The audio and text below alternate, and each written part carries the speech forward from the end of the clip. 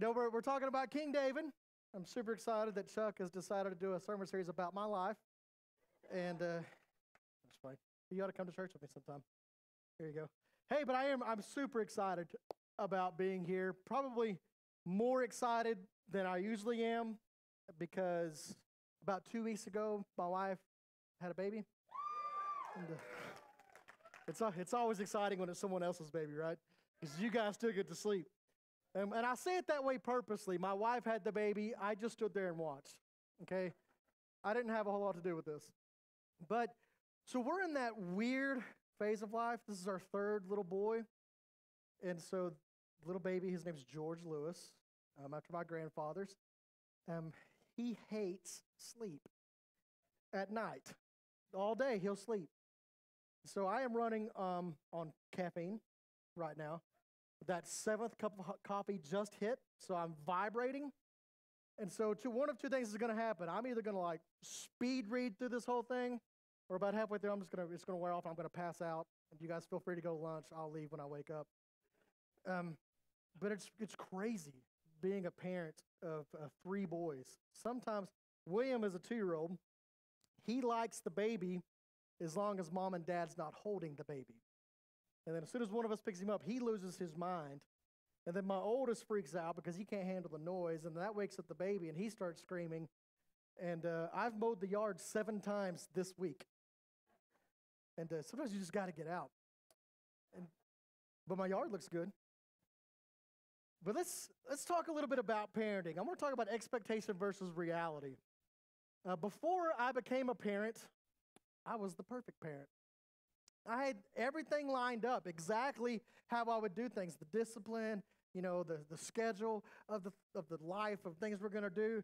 And those of you who don't have kids, you don't know this yet, but all that pre-parenting mindset and planning, it doesn't work. It just goes out the door as soon as that first baby enters the world. It doesn't even wait.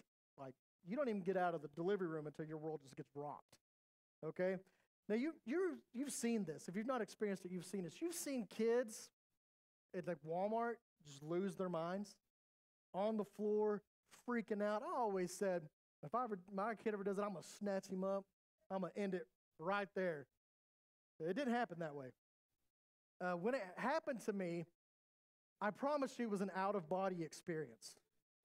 I saw what was happening. It was my oldest. He was probably 3, 4 years old.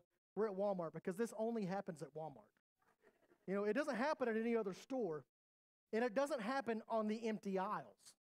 You have to wait till you're on the aisle where all of Columbia is jammed, and then they just have a Chernobyl-level meltdown.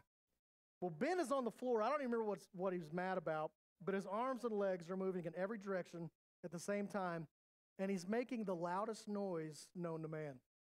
And it just takes me a minute. And I realize, that's my kid. No one's coming to help me. So you get that panic, right? You're like, oh my gosh. And you look up and everybody's looking at you like, what are you going to do? And you're like, I don't know. I don't know. I've never done this before. But what I did was brilliant, okay? And once you guys can steal this, especially if you're not a parent, write this down. It works. It's perfect. Okay, so I walk around the front of my cart, and everybody's looking at you with that judgmental, take care of your business look. And so I reached down and I put my hand on Benjamin and I said, are you okay, bud? And it didn't work. And so what I said next, I had to say loud enough for everybody in the aisle to hear so they know that I'm in control. And this is where the brilliance comes in. I said, where are your parents? And the fit stopped immediately. And he looked at me like, what? And everybody's judgment look went from judgment to oh, that's so sweet. And so I couldn't stop there. I was already in. Don't act like you never pretended not to know your kids. So I pick him up and I said, let's go to the front. I'll help you find them. So I grab him. We go to the front. I left an entire cart of groceries on aisle 9. We went to the car and went home. So somebody with that shopping list went to that aisle and was like, jackpot, it's already done. So that's not the way I had seen that going in my mind when I saw it happen to other people. And, sometimes when you're hanging out with your own kids, you think, if you weren't my kids, you wouldn't even be my friend. Anybody else think that before? Like, I'm sorry, that sounds much worse than it is. But you just realize at some point, you'll see stuff that your kids do and you'll think, this is not going to be good later in life. And I see that a lot with my kids. But no one ever prepares you for this side of parenting. They tell you about the good stuff, right? Oh, the first time they walk, it's going to be just amazing. And it's cool. It is neat. But then they don't tell you that something happens in a kid's brain at about 7:30 p.m., and they turn into absolute psychopaths. It's ridiculous. What we call Benjamin Destructor. There is nothing you can hand him that he cannot break. It's ridiculous. My 2-year-old William, we call him Terror Tot because he is like a hurricane. It's crazy. And my parents, they set me up for failure, okay? They didn't tell me how hard parenting is. So the reality of parenting is totally different than what I expected parenting to be. And today we're going to be in 2 Samuel chapter 9, and we're going to look at some expectation versus reality because what people expected to happen didn't happen, and the reality was totally different, which has been the story of my life most of the time. But we're going to catch up with King David here, okay? King David is on the throne. He's secured the throne of Israel, and he's going to do something here. He's going to keep a promise that he made back in 1 Samuel. I think it was chapter 20. But let's pick up with old David, who's named after me. That's how this works. Actually, my email address is thedavidcarr, because that's me. Anyway, but caffeine has got me, guys. Here we go. 2 Samuel 9, verses 1 through 7. And David said, is there still anyone left of the house of Saul that I may show him kindness for Jonathan's sake? Now there was a servant of the house of Saul whose name was Ziba, and they called him to David, and the king said to him, are you Ziba? And he said, I am your servant. And the king said, is there not still someone of the house of Saul that I may show kindness, the kindness of God to him? Ziba said to the king, there is still a son of Jonathan. He is in the house of Machir, the son of Amiel, at Lodabar. Then David sent and brought him from the house of Machir, the son of Amiel, to Lodabar.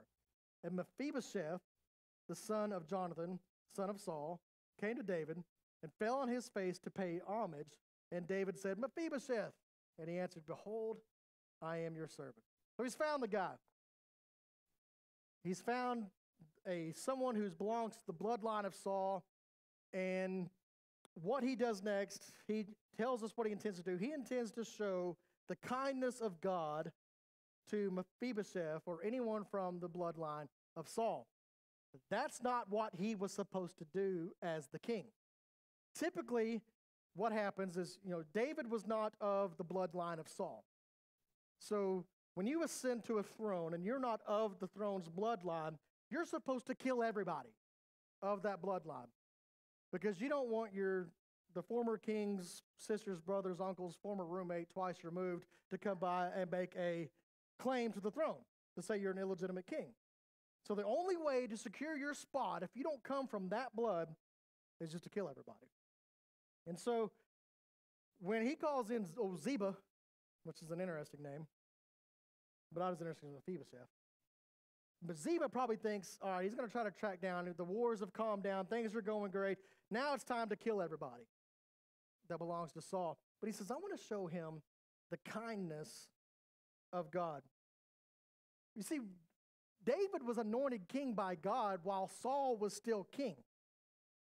And then David becomes best friends with Jonathan, the rightful heir to the throne. And David patiently waits until God's time to raise him to the throne. But he makes that promise to Jonathan. He said, I'm going to show kindness to the house of Saul when I become king, instead of just killing everybody. Well, this so happens that Mephibosheth is his best friend's son. Mephibosheth comes into the throne room thinking, this is it. I'm going to die. He's going to kill me. He's going to kill my kids. We had a good run, but here's the end. And he falls down prostrate, laying on the ground before the king, expecting death.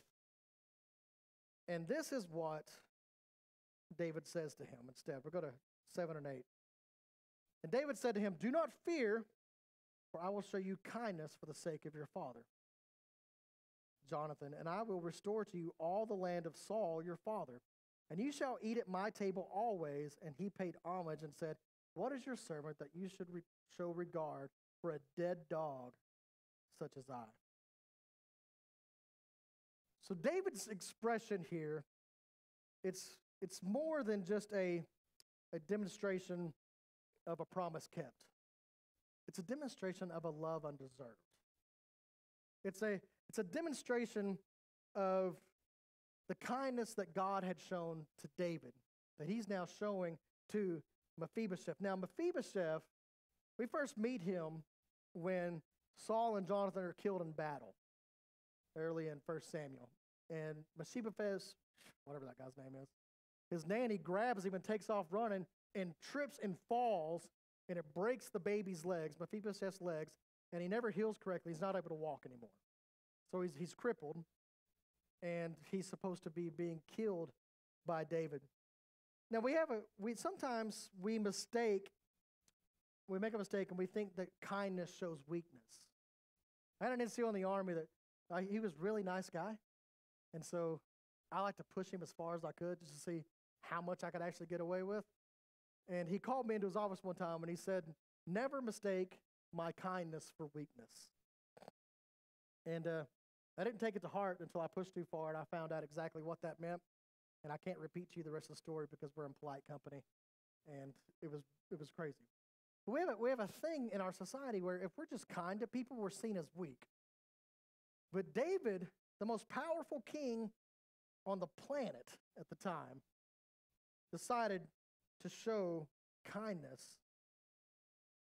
His words, it wasn't just some kind of a token gesture. It was symbolic of the love he had for Jonathan. It was symbolic of the love he had for God. Mephibosheth did not deserve to be elevated to the king's table. Now, we kind of lost what that means in our modern culture. And what it means when you sit at the king's table, whenever there's like a state event, and you see all the world leaders sitting at that table, if you were of the king's family during a big event, a visiting embassy or whatever, the time, all the king's family would sit at one big long table to show that you had honor, respect, and authority in the kingdom of God.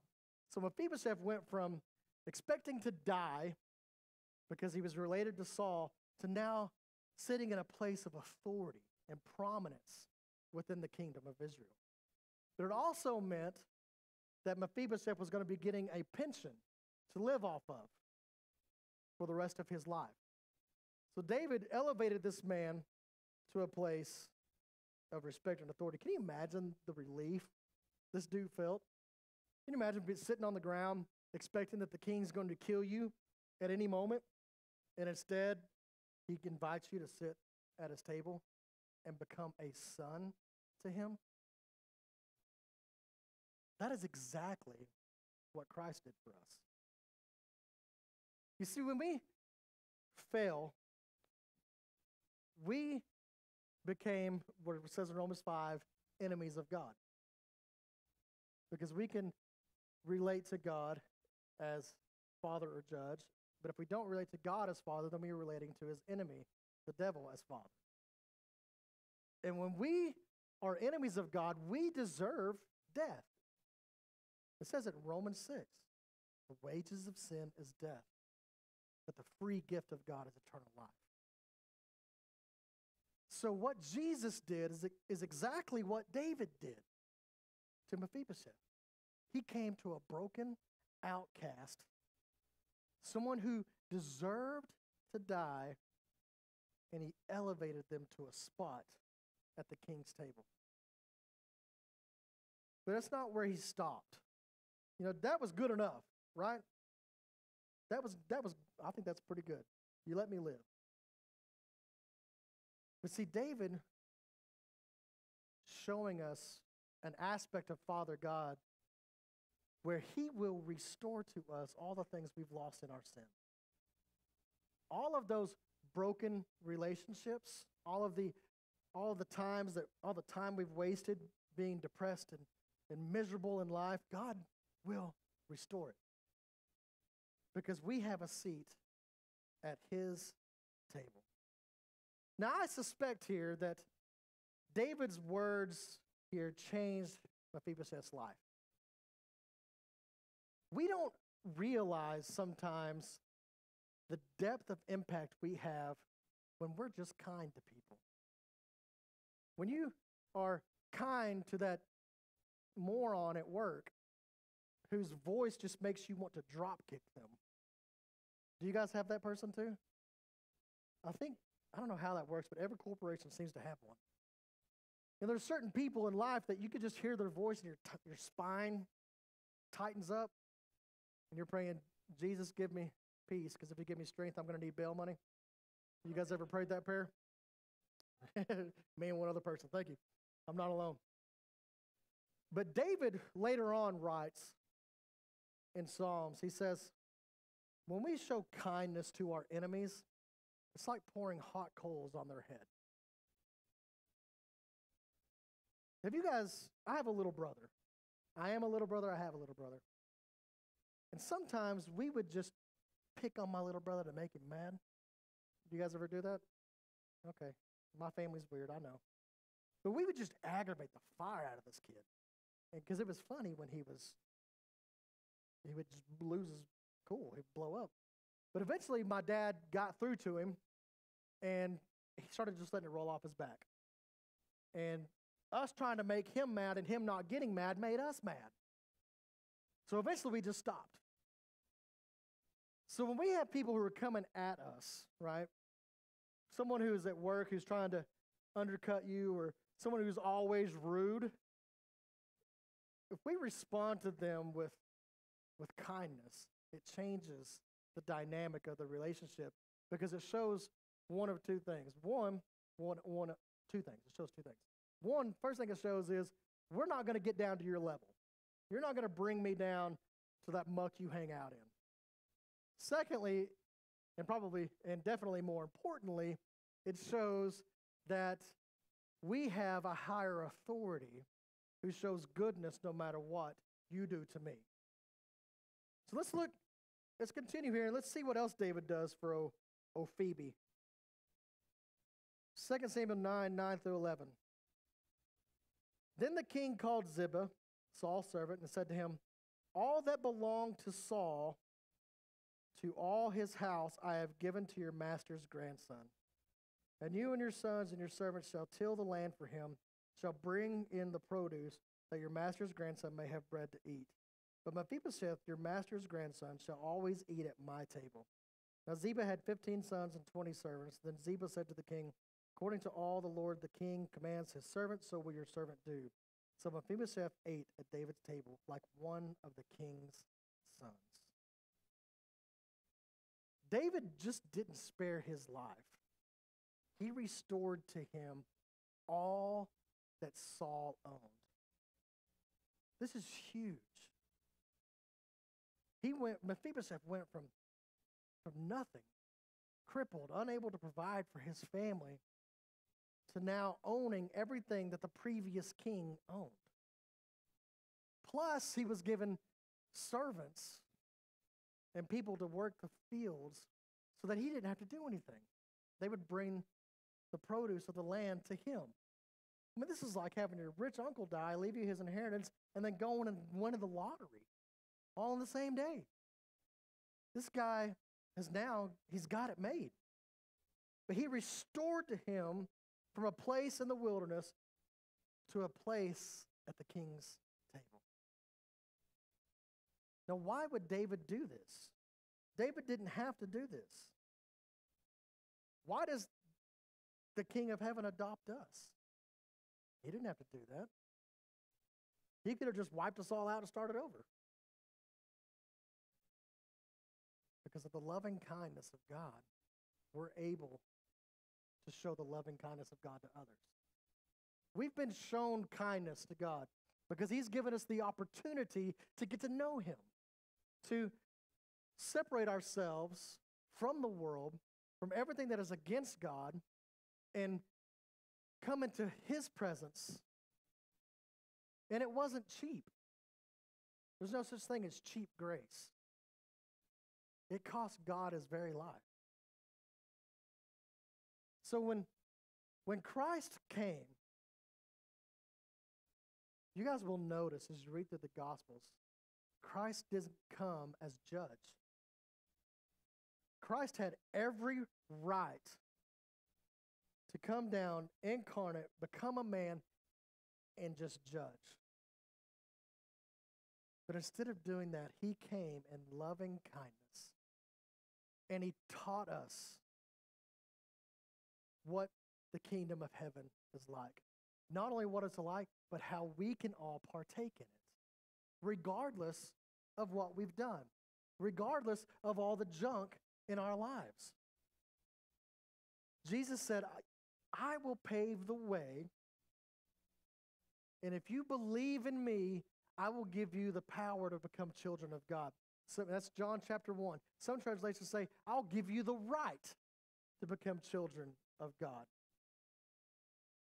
So we don't have to face God as judge. We can face God as Father. He has invited us to sit at his banquet at the king's table. So what would happen in our daily lives if we followed David's example here? What if we just showed the kindness of God to everybody? What if we stopped labeling people by the sins they commit? What if we stopped calling someone a drug addict and just labeled them loved by God? What if we stopped making snap judgments about people because their skin's a different color and just realized and labeled them children of God, image of God? How would our lives be different? How would your household be different? Your work, your schools. How would they be different? How would your reaction to someone be different if you looked at them the way that God sees them? I ask myself this question all the time. You know, I'm human, and there's people on this planet I just don't like. You know, you've all got the people. You ever met somebody and you didn't even talk to them yet, and you just knew you didn't like them? Not yet? No? Okay. Sometimes it happens. God made us all different. We're all different personalities. We all have different interests. We're not supposed to get along with everybody. We're supposed to love everybody. So if we show loving kindness, that means that we have to approach people with the love of God and let the judgment of God belong to the judge and stop trying to take over his job. We've got a bad habit of kind of scooching in on the judgment seat sometimes. You ever go and just tell God, hey, you're in my chair. Let me judge this one. We do it all the time, don't we? When we make judgments about people, we're taking over God's job and not doing what God told us to do. God told us, don't worry about what they're doing, what sins they have in their lives. You worry about showing them my love and my kindness, and I'll deal with all of that. But God can't deal with their sin until they see his love. That's what the Great Commission's all about. We are the reflection of God's love, and we reflect it by allowing God to work in our lives, by accepting God's love and kindness in our own lives, letting it change us first, and not telling people they need to change, but then showing them, look, this is how I change. The kids don't say this anymore, but when I was growing up, people would say, know your role. We got to know where we fit in. And our place is not to make the judgments that God has reserved for himself. Mephibosheth was given a new identity and a new position in the kingdom. 2 Corinthians says that for those who are in Christ Jesus, the old is gone and the new has come. you are not the same person you were before you got saved. Your personality is the same, but where you get your character is different. Your character is no longer grounded in whatever you see fit best. Your character is now grounded in the very word of God, in the creator of the universe. That's where your character is now grounded. And God's character is kindness. He has to be kind. He can't be any other way. Because if he was anything but kind, it would contradict his character and disqualify him from being God. So our job is to show people what that's like, taking hold of our new position in the kingdom of God. You know, it's crazy to think that David restored all of Saul's land and property to this grandson. David just did this act of kindness because of his love for Jonathan and his love for God. David took in someone that most of us spend our whole lives trying to avoid. You know, the downtrodden, the outcast, the people who are crushed emotionally and spiritually. A lot of times we try to avoid them because we don't want to get sucked into their junk, right? But Jesus spent all of his time with the people that I've spent my whole life trying to avoid. And I have to think sometimes, God, why do you allow me to do what I do when I'm so bad with your children? You know, sometimes I think God will place, and I know this, God will place someone in your life who's broken because they need to see the scars of where you've been put back together. You know, several years ago, and I've told most of you, if not all of you, this story, my wife divorced me. Mainly because I'm a jerk, and I don't hide it at home. But someone said true. That was awesome. They've been at my house. But what happened was I was actually my first year of Bible college. I was trying to get my start in ministry. I was trying to get my degree in ministry, and my wife was trying to get me divorced. So I was trying to hold all this stuff together. The only thing I successfully did was stay in college. But I would work on it, it would get worse, and it would get worse, and it would get worse, and I would say, you know what, God, you take it, because everybody says, give it to God, right? That'll work it out. It's really easy to say. Okay, so I would give it to God, and he would start taking it a whole other direction. I'm like, hey, fella, hang on. Stop it. And I would start working on it again. It would keep getting worse and worse and worse. And finally, guys, I gave up. I was like, you know what? Forget it. I know it's hard to be in ministry, start ministry as a divorced guy, but, if this is what God wants me to do, it's what I'm going to do. Whatever you do, I'm cool with. And I promise you guys, it was within a week. It was a Sunday night. My wife started sending me pictures of my son. He was like 2 or 3 at the time. And I was like, okay, this is, she used to send me 1 or 2 pictures that she would get that were cute of him. But this was like repeated pictures. She sent me like 12, 15 pictures. And I'm like, this is weird. So I text back, hey, thanks for the pics. Kept watching my movie. And then she sends me a text, and the text says, do you think God could make us a family again? And I said, yes, ma'am. And God, when I was able to release myself and accept God's loving kindness, he restored to me all that I had lost in my sin. My wife and I have been married 10 years in February. It's coming February. And I tell people all the time, like the second, third year, I think she forgot my name. Because every time I said something to her, she'd go, Jesus. So I'm pretty sure she forgot my name for that whole year. But God is a God of restoration. I know in a crowd this size, there's people in this room who have gone to church, they've been really highly active in church, and then just kind of walked away from it. I did the same thing. There's no starting over with God. He wants to restore you and restore all the stuff that you lost. in your sin. And he does that.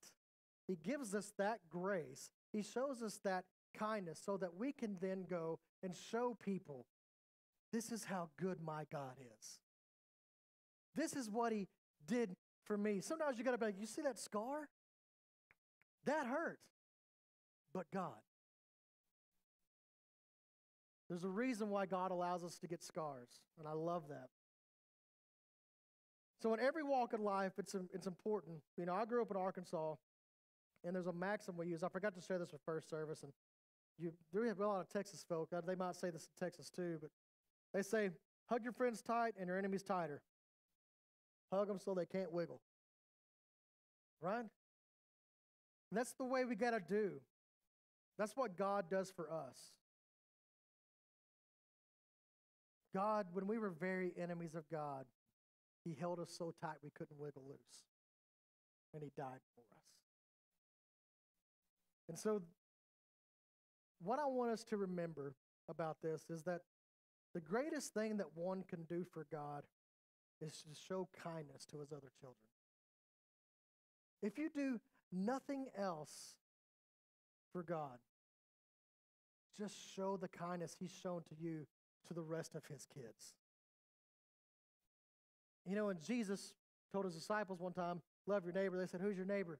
Let me tell you something. Everybody's his kids. And it doesn't matter what they do to you.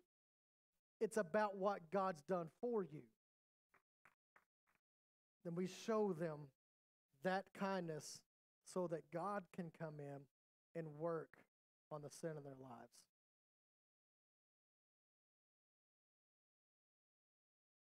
You know, kindness originates from the heart of God. Kindness is shown through our lives because that's who God is. Now, we have a misconception of God in our culture that God is some angry dude in the sky that just wants everybody to go to hell. But that's not it. And it hurts me that he's portrayed that way because the God that I know and the God that I love is kind and gentle. And he's there in every situation. So as you guys are living each day, let your character be rooted in God. And let God's kindness be shown through you in every action, every word, every step that you take. You know, your words and actions have a massive effect on the environment around you. You can speak life or you can speak death. And I want you to look at it this way. Every day you've got two buckets in your hands. This one's filled with water and this one's filled with gasoline. And when somebody around you is spiraling out of control and the fire is starting to consume them, you got to choose which bucket you're going to use. Are you going to put the fire out and show them the loving kindness of God? Or are you going to add to the pain and watch them burn? We have to figure out that God has asked us to show his kindness to his children. So in every situation, I ask you to bring dignity with your words and actions and don't demoralize the situation. You know, if you guys would stand with me, just got one last thought for you that we've kind of addressed, but you know, all this stuff that David did for Mephibosheth is the exact same thing God has done for us. And I can tell you right now that God does not care where you've been, what you've done, or what label society or the church has put on you. Because God has labeled you his child. And that's the only label that matters. So wherever you are this morning concerning your relationship with God, I want you to know that God's opinion of you has not changed. And he can and will restore you to the King's table. So if you guys would bow your heads with me. If you are not a Christ follower, if you have not accepted your invitation to the King's table, I want to give you a chance this morning. And I'm not going to ask you to do anything crazy. All I want you to do is just simply put your hand, raise your hand in the air, and we're going to say a prayer together. So if you would like to become a Christ follower this morning, to be restored to God's table, you guys would just raise your hand. Thank you, guys. I see your hands. Thank you. Thank you very much. This is amazing. There's hands going up everywhere. So let's pray together. And those of you who raised your hands, I want us to pray, and I want you to make this prayer your prayer and personal between you and God. So, Father, thank you that you have chosen to restore me, that you have labeled me your child. Father, from this day forward, I will live and serve at your table as a child in your kingdom. Thank you for restoration. In Jesus' name, amen. Can we welcome them into the family real quick? That was amazing. There was people everywhere. For those of you that raised your hands, if you want some more information about getting started in this, grab me, grab Pastor Chuck, grab one of our leaders. We'd love to just visit with you, get you going on your road, and we're always here for you. But I want to pray for everybody real quick. So let's pray just that we will be able to show the kindness of God. Father, thank you that you came down and you showed kindness to me when I didn't deserve it. That I was the outcast, that I was the broken and the weary and the weak. God, but you came down in your loving kindness and you restored me to my position beside you. And Father, I pray that we would go from this place and show your kindness to all of your children, that we would not take your seat on the judgment throne, but we would be your hands and feet, showing people that you are good. We love you. In Jesus' name, amen.